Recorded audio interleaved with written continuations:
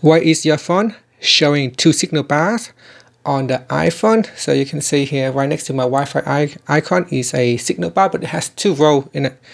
So this is available on models of the iPhone with dual SIMs.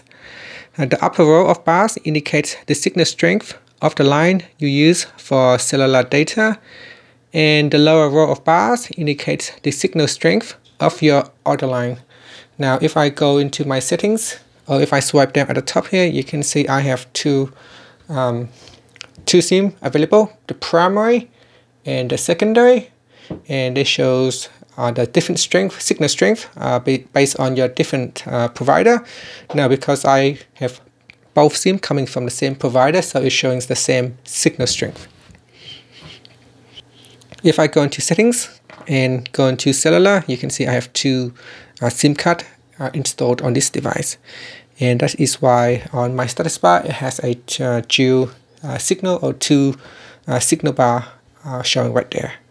And that's it. Thank you for watching this video. Please subscribe to my channel for more videos.